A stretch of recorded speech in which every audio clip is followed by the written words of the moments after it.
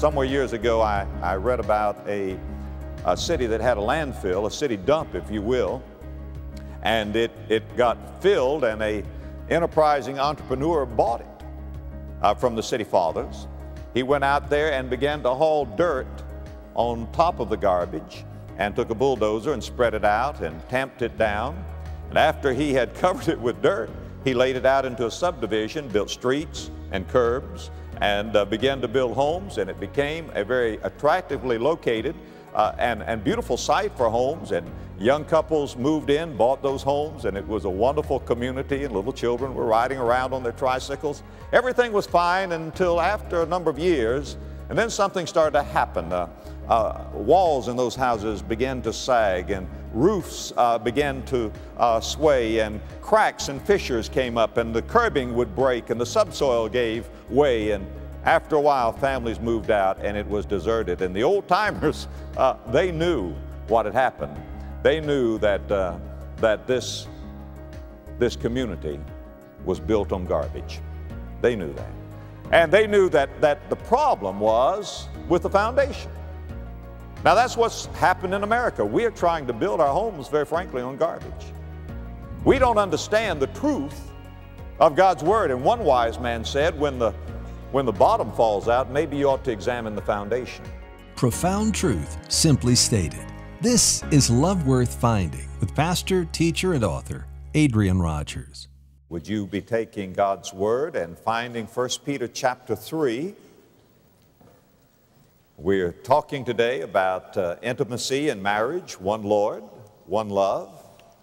The title of the study today, One Lord, One Love, the divine design. The divine design. What has God designed for the home? I heard recently about a man who was at breakfast. He was behind the newspaper drinking his coffee, paying absolutely no attention to his wife, none whatsoever. She said to him, "You sitting there behind that paper, I bet you don't even know what today is." He put the paper down. He said, "Of course I know what today is. Do you think I have forgotten?" So that day, in the middle of the day, she received a beautiful bouquet of roses. Later on during the day, she got a box of chocolates. Later on during the day, the man delivered to her door something very frilly for her to wear at night. And when he got home, the table was set with a beautiful linen tablecloth. There were candelabra on the table, fresh cut flowers, a magnificent meal. And after it was all over, she got from her chair and moved over and took him by the hand, looked him in the eyes, and said, "Sweetheart, I want to thank you for making this the most wonderful Groundhog Day I have ever known."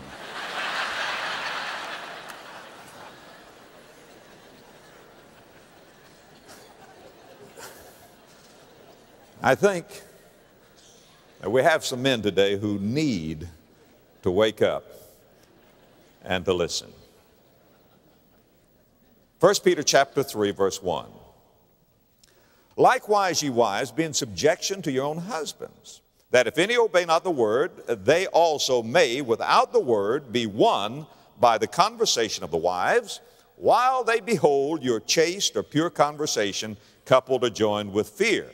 Now, I want to say there's nothing more politically incorrect in the Bible than these two verses. I mean, the radical feminists today almost split their spleen to read these verses. That a woman is to be in subjection to her husband. This is totally politically incorrect for a woman to say, "I am going to submit myself to my husband." And to make matters worse, some Christian women have difficulty with this because it teaches that a wife is to submit herself to her husband even if her husband is not obeying the Word of God. Now, why is this? Well, very simply, God says there must be order in the home. And for there to be order in the home rather than chaos, there must be some head. You've heard me say many times that anything without a head is dead, and anything with two heads is a freak. And that is true in any organization. It's true anywhere. It's true in the church. It's true in the home. And the husband is the head of the wife. The Bible makes it very clear and very plain. Now, some women think automatically that this means that the Bible teaches that women are inferior. Perish the thought. The Bible does not teach that. Let me give you some verses to put together. The first is 1 Corinthians chapter 11 and verse 3. Paul says, "But I would have you to know that the head of every man is Christ, and the head of the woman is the man, and the head of Christ is God." That's very interesting, because we see from this verse that having one over us as our head does not mean that we're inferior. Let me ask you this question. Is God the Son inferior to God the Father? Of course not. Is God the Father the head of God the Son? Of course He is. That's what this Scripture teaches. There is a divine order. God the Father, God the Son, the man, and the woman. But is a woman equal with a man? Of course she is. Listen to this Scripture. Galatians 3 verse 28. Neither is there Jew, or there is neither Jew nor Greek. There's neither bond nor free. There's neither male nor female, for ye are all one in Christ Jesus. That is, in Christ Jesus, we're all one. It took as much of the blood of Jesus to save a woman as it does a man, and when they're saved, they're all part of the body of Christ. But the devil today is trying to obliterate the difference between the sexes. And it is the devil's attempt to make men and women alike under the guise of making them equal. They are equal, but they are not alike. They are different, and God made us different that God might make us one. Never forget that. The Bible is against she-men and he-women. We're going to talk one whole session about the difference between the sexes. We're going to have a good time that day.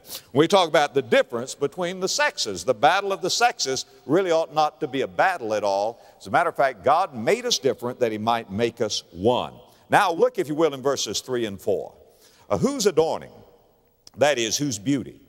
Let it not be that outward adorning of the plaiting of hair, plaiting the hair, or wearing of gold, or putting on of apparel. But let it be the hidden man, or the hidden person of the heart, in that which is not corruptible. Underscore that phrase, that which is not corruptible. Even the ornament of a meek and quiet spirit, which is in the sight of God of great price. Now, modesty. Modesty is a trait that says, I have self-confidence. But immodesty says, I am self-centered. Self-centered. So a woman is to have a serene beauty about her. She is to have an adornment of serenity. God calls it that ornament of a meek and a quiet spirit, that which is not corruptible. Now, let me tell you something, ladies. You ought to keep yourself attractive for your husband. But your greatest beauty is inward beauty. And if you don't realize that, you are fighting a losing battle. I'm going to tell you the truth, and you listen to me. My wife is more beautiful to me today than she was when I married her. I mean that with all of my heart. God is listening to what I'm saying. Because of the character of that woman, because of the beauty of that woman. And that beauty is internal beauty as well as external. And she gets more beautiful day by day as she walks before the Lord. But if you put all your eggs in the basket of physical beauty, I'm going to tell you what you catch him with is what you're going to have to keep him with. And before long, you know, there's a new bevy of beauties being born every day. Did you know that? They say that beauty is skin deep, ugly goes all the way to the bone. Beauty fades, but ugly holds its own. Now, what I'm trying to say to you is this, folks, that God says she is to have an attitude of submission. She is to have an adornment of serenity. And no woman, listen carefully, no woman with a rebellious spirit can have an adornment of serenity. It's just absolutely impossible. impossible. Now here's a third thing. Not only her attitude of submission, not only her adornment of serenity, but her affirming speech, her affirmation of speech. Look in verse 6 of this same thing. Even as Sarah obeyed Abraham, calling him Lord, whose daughters ye are, as long as ye do well and are not afraid with any amazement. Already he said in verse 1 that a wife is not to nag her husband. And now she talks about Sarah, who called Abraham Lord. Now that doesn't mean Lord like we use the word Lord today. She didn't mean that you are my Lord and Master and she groveled at his feet. But the word Lord was a respect, a term of respect like we might use the word sir today. But the point is that she spoke very respectfully of her husband. She was very wise in her use of speech. And God knows that a woman is to a man what a wind is to a fire. She can fan him up or blow him out. By her speech, her words. Do you know what a man wants from a woman? Ladies, let me tell you what a man wants from a woman. He wants her admiration. That's what you say, well, that's what women want from men. Well, we'll get to that in a moment. But he wants her to admire him. From the time I first started dating Joyce, I always wanted her to admire me. I used to get on my bicycle and ride backward down the street in front of her house. So she would come out and see me doing those hijinks. I don't know whether I really enjoyed playing football or not. I mean, it hurts. I get tired. We always talk about the fun of the game. Really, it's not that much fun. The fun part is to hold the cheerleader's hand after the game and let her look up at you and ask, are you hurt? You know, no. And that's the fun part. I have a picture. One of the best pictures that I have is a picture of Joyce. She was in her cheerleader outfit. And by the way, her cheerleader outfit in those days didn't look like they do in these days, if you want to know. But underneath that picture of her are these words. It's one of my cherished possessions. She said, I will always cheer you on. That's meaningful to me. Words of affirmation, her affirming words. I wish I had more time for that, but let me go on. And the last thing is her accommodating service. Look, if you will, in verses 5 and 6. It talks about Sarah in verse 5 and verse 6. It says she obeyed Abraham, calling him Lord. To obey literally means to pay close attention to his needs. And a woman ought to ask herself, what can I do to be a helpmeet to my husband, to meet his needs physically, emotionally, spiritually, in every way? Well, I must leave that because I want to get to God's design for the man. Most sermons on the home, we start on the women and we never get to the man. So let's go on to verse 7. Likewise, ye husbands. Now, I'm glad that's there. Now, ladies, don't say I didn't say it. Don't say we never got to it. We're going to say more. God requires far more of the man than he does the woman. Listen to it. Likewise, ye husbands, dwell with them according to knowledge, giving honor unto the wife as unto the weaker vessel, and as being heirs together of the grace of life, that your prayers be not hindered. Now, what this says is that men, we're to wise up. We're to dwell with them according to knowledge. And very frankly, that's hard. And you have to watch a man who says he understands women, because he'll lie about anything. It's hard. This literally happened last Friday night. I was driving out here to this area, and I got behind a pickup truck. And it had a bumper sticker, and I got up close to read the bumper sticker. And here's what the bumper sticker said on that pickup truck. This literally happened last Friday night. It said, the more I learn about women, the more I love my truck.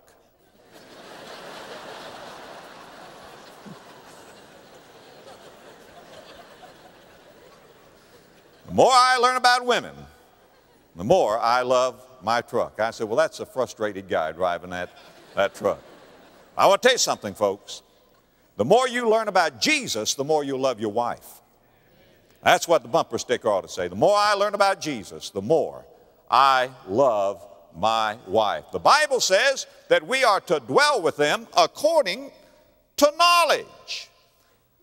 Men sometimes are so stupid. You think because you're the head of the home, you're superior. The theory of male, I knew a man that subscribed to the theory of male superiority until his wife canceled his subscription. What is a man to be? Well, first of all, he is to be the provider in the home. The man is to be the provider in the home. In Genesis chapter 2 and verse 15, God said very clearly that it was the man's job to dress and to keep the vineyard, the Garden of Eden. It is the man's job to bring in the basic necessities to the home: food, clothing, transportation. Now, if not, if the man does not assume that basic responsibility, there's going to be a loss of respect. We have many women today who are working outside the home who do not need to work outside the home, especially when there are little children at home, but they do that for fulfillment. We're going to talk about that later on in this series. A lot of homes would be much happier if we learned to do with less. And I want to remind you what I said when we spoke on the Ten Commandments, what a Greek philosopher said when he said, "To whom little is not enough, nothing is enough." If you can't learn to get along on little, you'll never be satisfied with much. Now, when a husband is to provide, and by the way, my hat is off and my heart is out to women who have to work to provide the basic necessities. But if you do work and you don't have to provide the basic necessities and you work outside the home, let what the man earns go for the basic necessities, and what you earn, let it be used for ministry and the extras in the family if necessary. And sometimes we cannot have this idea of sometimes a woman has to work, and I know that. But I'm telling you that God's divine design is for the man to be the provider in the home. He is to be the provider. Now, you're to provide for your wife, sir, more than the food and clothing, however. You're to meet her emotional needs. The Bible says you're to give her honor. That's one of the things you're to give her. Let me just read very quickly the 7 basic emotional needs of your wife. Number 1, she needs the stability and direction of a spiritual leader. If you're not a spiritual leader, you're not providing for your wife. Number 2, she needs to know that she and she alone is meeting the basic needs of your life that no other woman can meet. That is, she needs to know beyond a shadow of a doubt she is number 1 in your life so far as people are concerned. Number 3, she needs to see and learn that you delight in her, that you cherish her as a person, not as a sex object, but as a person. Number 4, she needs to know that you enjoy setting aside quality time for intimate conversation with her. She wants you to sit down, look her in the face, and give her intimate time. Number 5, she needs to know that it is the goal of your life to protect her in areas of her limitations. That is, you recognize that she is the weaker vessel.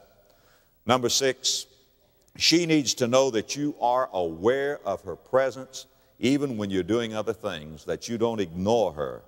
Number 7, she needs to know that the goal of your life is to invest in her life to help her to expand and fulfill her world. You say, Pastor Rogers, I couldn't get all of those things down. Well, come back at 11, I'll give it again. Or else, get the tape.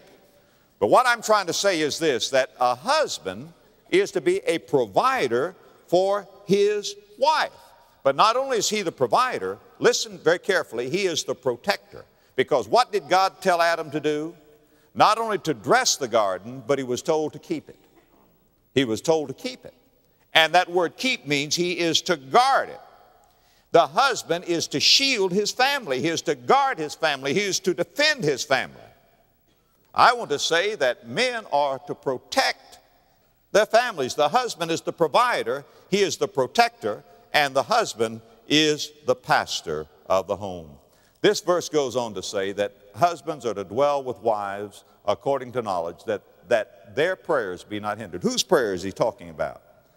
Well, he may be talking about the prayer of husband and wife together, but beyond the shadow of any doubt, he's talking about the prayer of the man of God. Do you know what my job, my assignment from God is? My assignment from God is to love Joyce as Christ loved the church. And how does Jesus love the church? The Bible says that he loved it this way, that he gave himself for it, that he might present it to himself a glorious church without spot or wrinkle or any such thing. Do you know what spots are? That's defilement. I am to keep my wife from defilement. Do you know what wrinkles are? Do you know what a wrinkle is? It's an inward scar. Do you know why women have such tension in their lives? Because their husbands have not loved them as the husband ought to love them. Have you ever walked up to a woman and seen that tension on her face? Many times the husband put it there. Many times he has not removed those inward scars by his love. My chief assignment from God is to make Joyce a more radiantly beautiful Christian. I have this God-given assignment. I am to be provider, protector, and pastor in the home. Not because I'm a pastor. If I were a lawyer or a businessman or whatever, it's still my assignment to be the pastor in the home. I'm to say, as for me and my house, we'll serve the Lord. Now, folks, this is just the design. This is not how to have intimacy. We're going to get to how to have intimacy in the next several messages. But what I'm trying to do today is just to lay down the divine design for you to see what God says that a wife is to be, what God says that a husband is to be. Now, if you don't agree with what God says there in 1 Peter, don't come and talk to me about it. Just tell God about it, okay?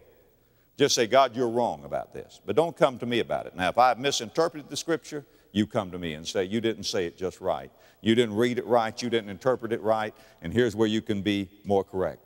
But don't come to me and say, this is what God says, but I don't agree with it. Because I'm not going to change and God's not going to change. You're the one who needs to change. And if you want to have a godly home, go back and read the directions. God has a plan. Now let me just wrap this up by saying this. You cannot have a Christian home without having Christians, any more than you could have a cherry pie without cherries. And if you want God in your home, then you've got to give your heart to God. Let's bow our heads in prayer. Heads are bowed and eyes are closed. No one stirring, no one looking around. Lord God, I pray today that many will give their hearts to Jesus and be saved. And I pray, dear God, that those of us who are saved will begin to read your word and to build our homes solidly on your word. In the name of Jesus, amen.